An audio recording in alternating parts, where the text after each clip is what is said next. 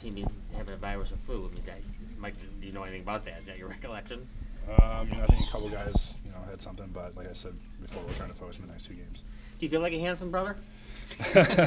No, I just try to play hard and physical every shift, and that first play, I guess Doomy was speaking to Borney in French, so I didn't even get the clue that he was whacking the puck forward. But once I saw him hit it forward, I just tried to get on the forecheck as hard as I can and laid the body, and then Borney and Doomy were right there in there after the second puck, and Doomy threw it out front, and I just happened to bury it. So Doomy and Borney were plotting in French. You're just kind of trailing the plane.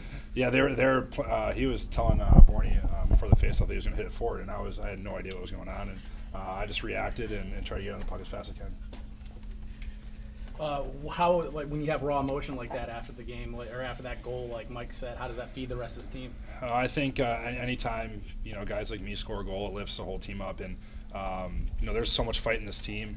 We didn't play 76 games in the regular season, and all the playoff games up until now to lay down. So I think that was just accumulation of everyone's emotions and how bad we really wanted it tonight.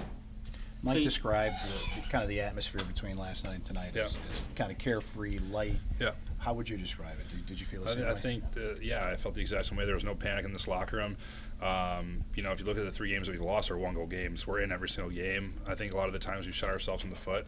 We're turning pucks over, or we're taking too many penalties, and those are things you can clean up. And I think that's what we did tonight. And look at the outcome. Do you feel it helped that you just had to get right back out there and play? Didn't have time to think about it? Yeah, that helps. Anytime you don't have a couple days to kind of sit and think about it. But like I said, this team's resilient. We're not going to lay down. We're excited for Tuesday. We can't wait. What did you think of Mike's performance, not only tonight, but what he's been doing for you guys? I mean, he's a vet for a reason. He's our backbone back there. Our PK's good for a reason, because he's between the pipes, and he just gives us so much confidence back there that even if they have 30-40 shots, that we're still in any game. I know it's different sports, but when you've seen 3-1 leads go down in other big stages, does it give you guys confidence? You guys talk about that kind of stuff? Yeah, that's why there's 7-game series. The fight's never over. The 4th game is the hardest one to win.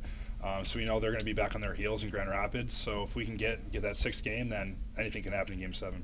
The way you finished the game last night, do you feel like some of that momentum carried over into the first period today? I think it did. I think they were kind of sitting back. I think they thought it was going to be a little easier tonight, and that's exactly what didn't happen. So, but it's going to be a dogfight for Game 6 and Game 7. So we got to be ready. What was it like in the locker room after the first period to have a comfortable 5-goal lead like that? Well, I think you can see in sports, no lead's comfortable. We just want to, stick with our game plan, not sit back, try to stay on them.